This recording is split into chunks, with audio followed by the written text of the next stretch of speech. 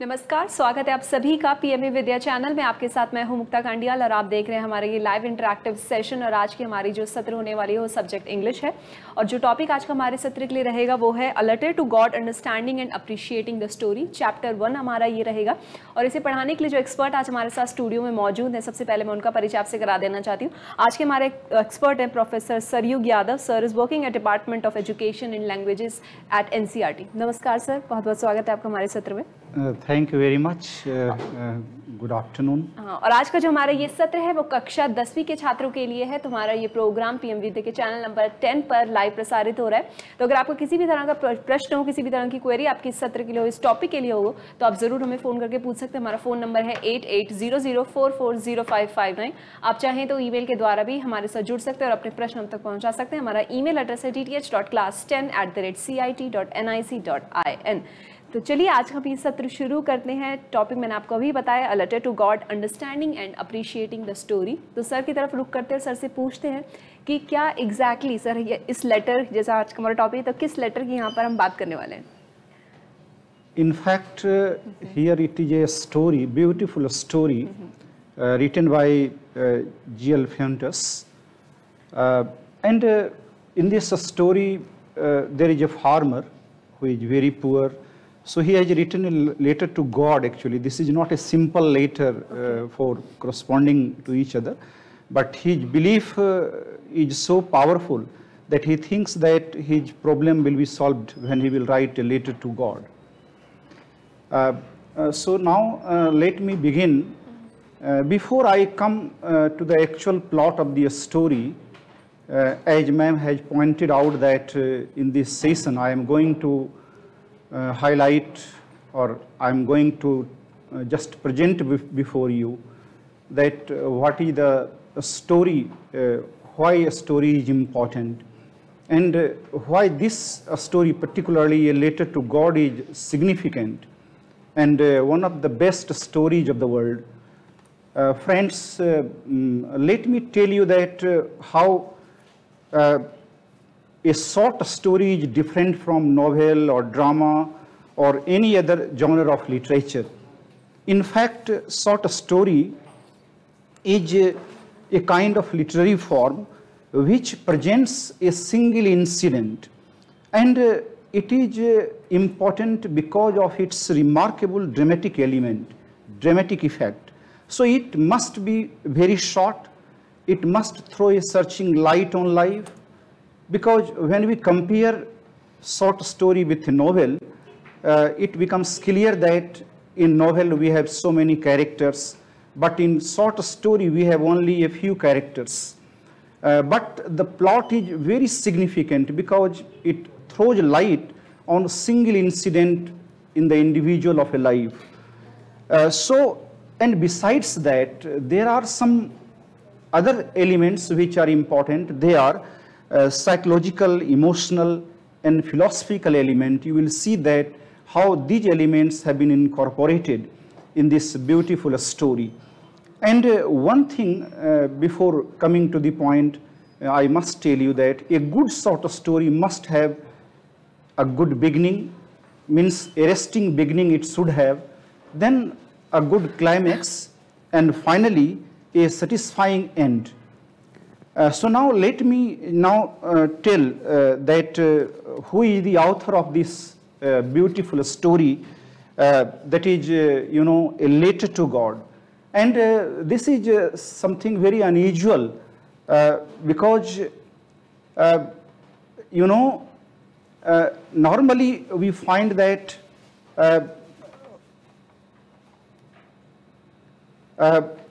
a letter is written to friends, relatives, our near and dear. But in this sort of story, you will come across a person, a farmer, when he does not get expected crops, when actually reading sort of story is necessary. But before that, I must tell in brief about the writer, about the author. G.L. Fuentes, he was one of the leading writers. Particularly, he was known as a very good novelist of the 20th century. And he is known for his humanism. when you will read his writing, it will touch the human heart, the human soul. There is something which is universal.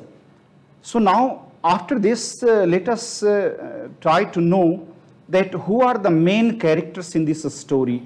Lencho is the main protagonist, who is a poor farmer, very hard-working, and the most important thing is that he has great faith, tremendous faith in God. And then Lencho's wife and children, and there are two more characters who are also significant. One is postman and another is postmaster. And let me just tell you that what are the main themes in this story. When you will read the story, you will find that first theme which emerges when we read this story is Lencho's absolute faith in God. Because his faith is tremendous in God, and it is being displayed when he wrote a letter to God, because he thinks that he needs some money in order to maintain the requirement in the family and also to buy some seeds for the crops. So he wrote a letter to God, and finally we find that, of course, money does not come from God, but his faith is sustained by the benevolence of the postman and the postmaster and other employees of the post office. And number two, another theme which is important is that nature versus man. Actually, you will find that although we know that nature is our friend, philosopher and guide, as William Wordsworth says, but at many occasions we find that nature is very ruthless, just like a wild animal, in the form of a storm, in the form of flood, drought. So in this story it has been shown that how nature can be ruthless, because the good crops of Lencho is destroyed, and we find that it is so ruthless that he gets nothing.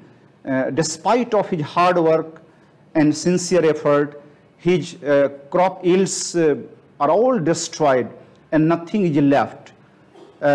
So there is a kind of clash between nature and man is found here very kind, very helpful.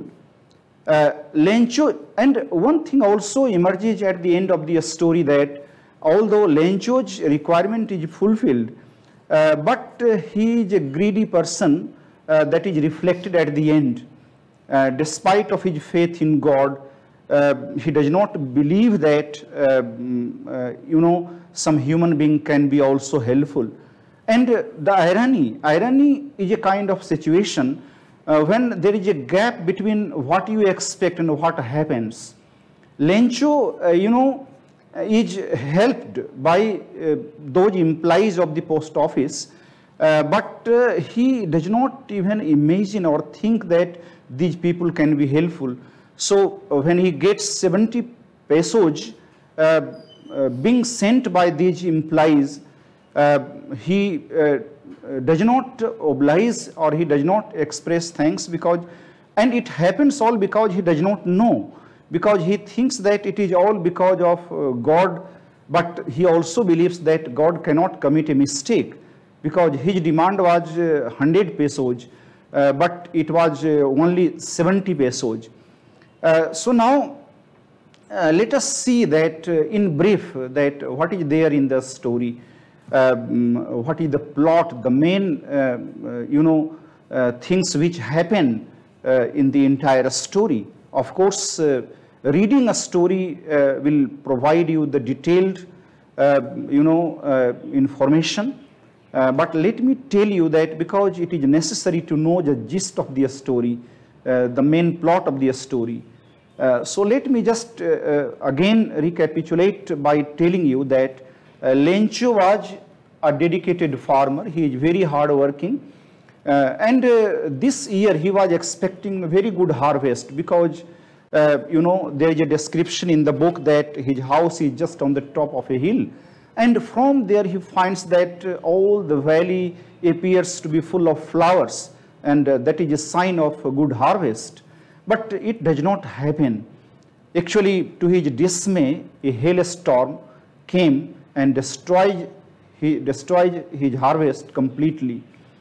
And after the destruction, he becomes very sad, and nothing is left at all. But he says that what is if we have lost everything? Because God is there, God can help him.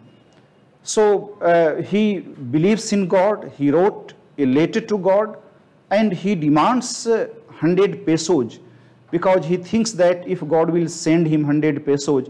Pesos is a currency in several North American countries, just like rupee in India. So he wrote a letter, and he himself went to the post office and just put it into the box.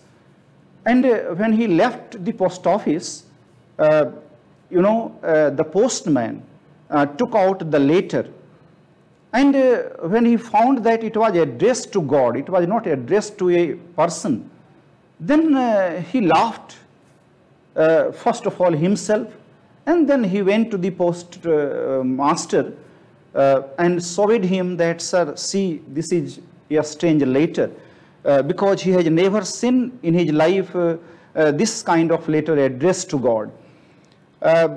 Naturally, he also laughed a lot, but immediately the postmaster, being a very kind-hearted person, he became very serious, and he thought that what can be done for this gentleman.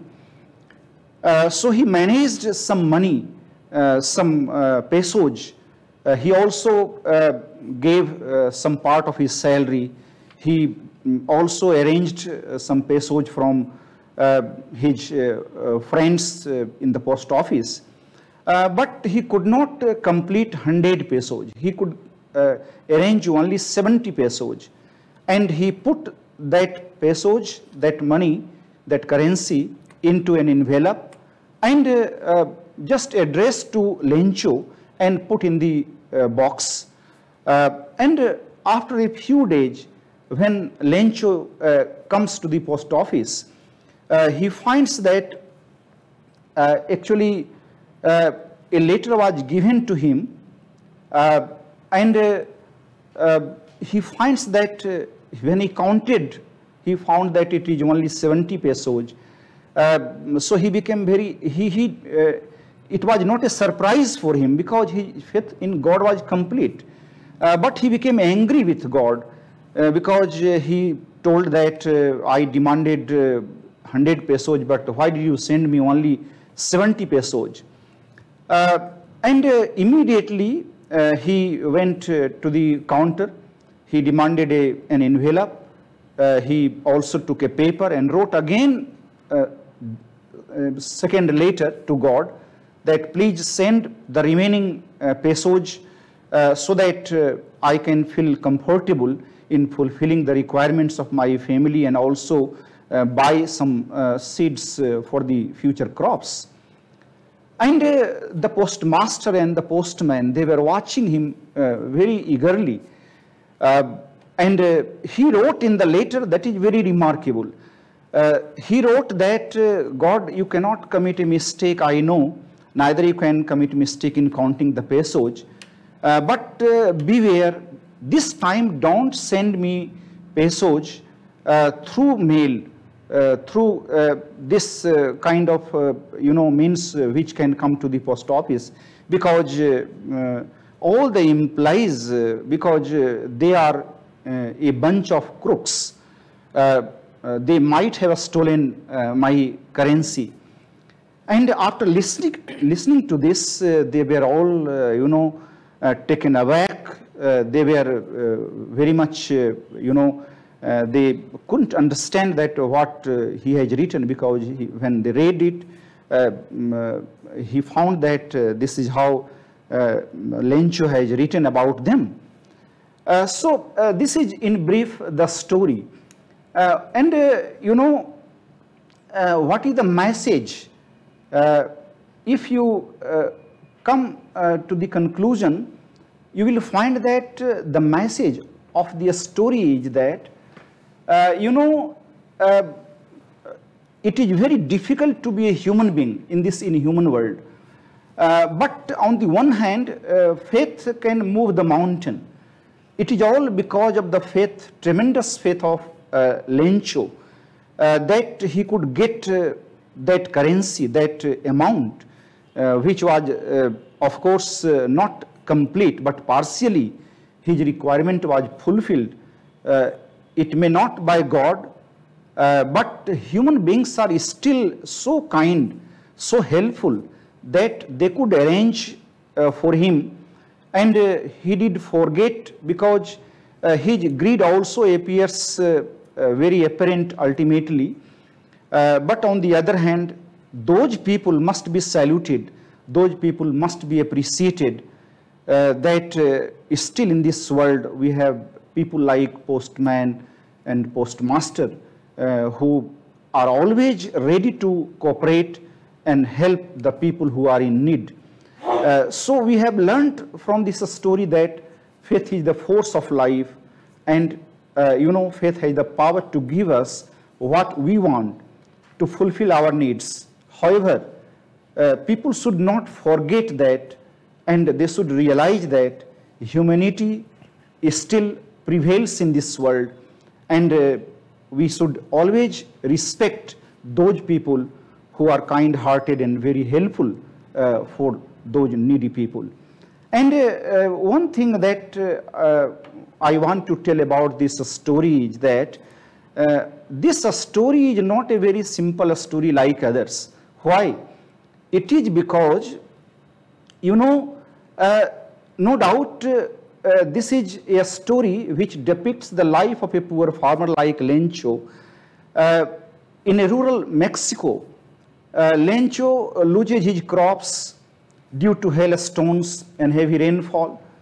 But when we go deeper down into the details of the story, we find that it presents much more than that. It presents humanity at a large in its handling of characters, situations, traits, and truths.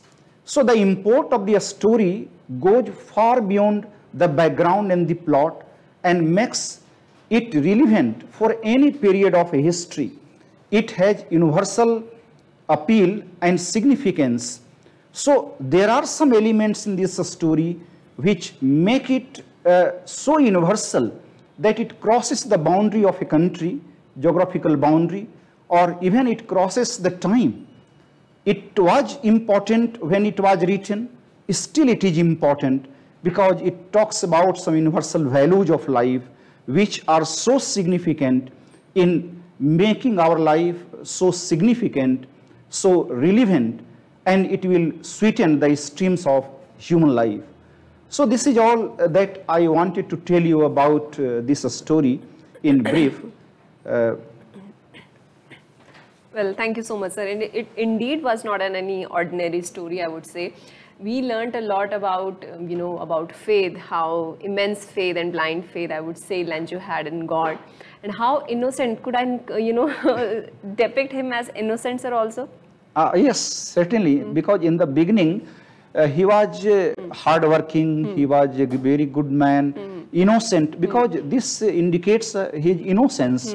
Otherwise, he could have not written letter to God. I don't think so. Any normal human being, had he been very normal, or no normal human being would write a letter to the God. Yes. So, but sir, I also noticed that in your last statement, you talked about some universal values that could be the foundation of one's life. So, could you, explain what universal values you were talking about? Actually, those universal values have been, reflected by not only Lencho in the beginning, because when we find that in our life there are some situations when no friends, no relatives, no near and dears can solve, then we look upward, we look for something who are invisible, and naturally we just look for the help from God. So this is the kind of value which is from time immemorial, and it sustains our life, because this is very important, and it provides us inner strength, moral strength to fight the problems in the life. And later on, the values which have been displayed by postmaster. In the beginning, he laughed at the innocence or foolishness of Lencho, but later on, he could realize that he must be a very needy person. He must be a very actually in need. So he thought that I must help. So this urge to help somebody who is in need is some universal values which actually is necessary to sustain the beauty of life. Otherwise, suppose that everybody is selfish and self-centered, exactly. Then life will be a hell. Life will lose much of the beauty in our life. Exactly, just like postman. He just read the letter, and I think he just overlooked. He didn't give any attention to that, to Lencho's plea, what exactly he's demanding from the God. And also, sir, one more thing which I actually, caught my attention, I think it's very deep as well, the humanity of the postmaster there. So he, arranged that 70 pesos to, to provide Lencho and send that into mail to him. But when Lencho write back that again, when he write one more letter to the God saying that, these post person, bunch of groups might have taken some money out of my 100 pesos. So in that case, I think in general life as well, today's life, I think if someone tries to be human, someone tries to help someone in some cases, if that doesn't pay back, I won't say payback like payback, but like in this case, like postmaster, like when he got to know about Lencho's feeling, so how in that situation one could react to that? Actually, the story ends at this suspense. There is no actually reflection or reaction from the side of the postmaster. But what I believe that, what I could predict or I can think about his reaction. Of course, in a normal situation, people will react very sharply, and they may think that see the result of some benevolent deed. But I believe that still because the story ends there, so he must have forgiven Lencho, because he must have taken him as innocent, because he didn't blame Lencho. Because had he blamed, then the writer could have written some words, but he is silent here. And sometimes silence speaks louder than speaking. So I believe that here lies the beauty of the story, that he believes that no doubt people may have grudge, may have some kind of comments about the good deeds, but good people are always there, and they believe in forgiveness and forget. I think, yes, I think this could be so taken this out is the message that this message could be from today's session, that no matter what you get in return, please be continuing being a good human being, continue doing good deeds. Okay, thank you so much, sir, for joining with us today and coming to the studio and delivering such informative, such knowledgeable session to all our viewers. Thank you so much, sir. Thank you very much. और मैं अपने दर्शकों से यही कहना चाहूँगी, फिलहाल हम इस सत्र को यहीं पर समाप्त करें, लेकिन हम जल्द हाजिर होंगे पीएम विद्या पर अपने एक नए सत्र के साथ। फिलहाल मुझे दीजिए इजाज़त, नमस्कार।